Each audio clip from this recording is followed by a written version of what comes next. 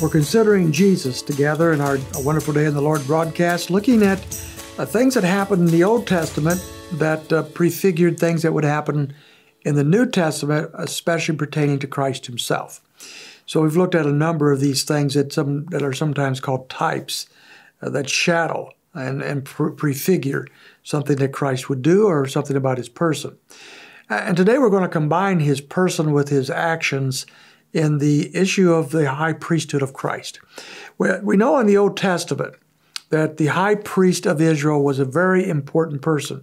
Aaron was the first High Priest, and as the priesthood was set up, we would find that from that point on, the High Priest would come from the lineage of Aaron, and from that point on, at least supposedly, it was supposed to be this way, that the High Priest would always come from the lineage of Aaron himself. That high priest played a very important role in the sanctification of the people and bringing the blood sacrifices in for the people, being involved in that, especially on the holy day of Day of Atonement, when the high priest would enter the Holy of Holies on behalf of the people. So the high priest played a very, very important role. And then we come to the New Testament and we start looking at Jesus. And we find in the book of Hebrews that Jesus would become our high priest. It's interesting, as important as this role is for Jesus, and as important as it is for us, that the only book in the New Testament that talks about this is the book of Hebrews. And the book of Hebrews talks about it a lot. There's just a large section of the book of Hebrews that goes through what this high priestly ministry of Christ is all about. And so we want to look at one of the most important sections of Hebrews on that subject. That is chapter 4, verses 14 to 16. So read with me, "Therefore, since we have a great high priest who has passed through the heavens, Jesus, the Son of God, let us hold fast our confession." So he begins with a statement here about the fact that Jesus Christ now has become our great high priest. Jesus is going to do for us what no human priest could ever have done. Aaron was at a wonderful role. It was a wonderful honor given to him by God. But he was a man. He was a sinner. And he could not do for us what Jesus Christ could do for us, who is our ultimate and our great high priest. In verse 15, it says, "For we do not have a high priest who cannot sympathize with our weaknesses, but one who has been tempted in all things as we are, yet without sin."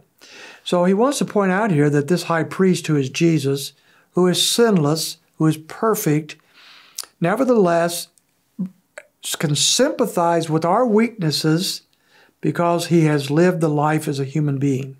He lived on this planet. He went through the hardships and the ups and downs and the temptations that you and I face, even though he never sinned. But he's not without understanding. He understands what we go through. He understands our pain. He understands our weaknesses. He understands how easy it is to fall. And so when we go to this great high priest, we go to one who is not just God. He is the God-man. He is not just one who is perfect from all eternity, but he is one who has experienced the very great battles of temptation like you and I.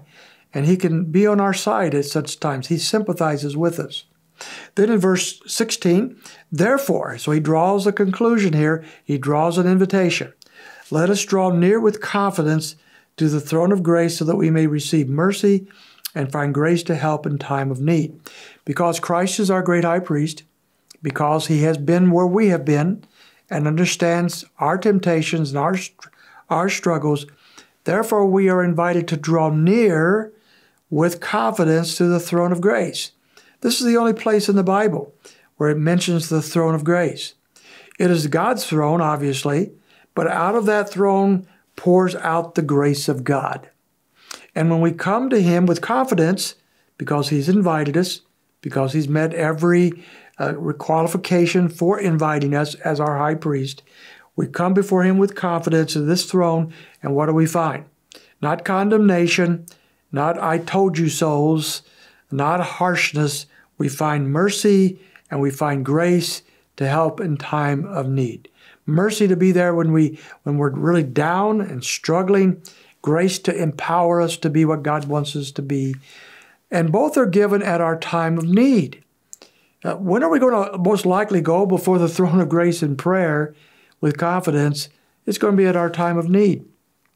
When we recognize our failures and our weaknesses, and we go before Him at such a time, and we cry out to Him, and what we find there, our great high priest, who has mercy on us and graces us at our greatest time of need, there we find His grace and mercy. What a wonderful thing, pointing to us, prefigured by the Old Testament priest, pointing to Christ and what He's done for us in His walk on earth, and what He does for us now as our high priest.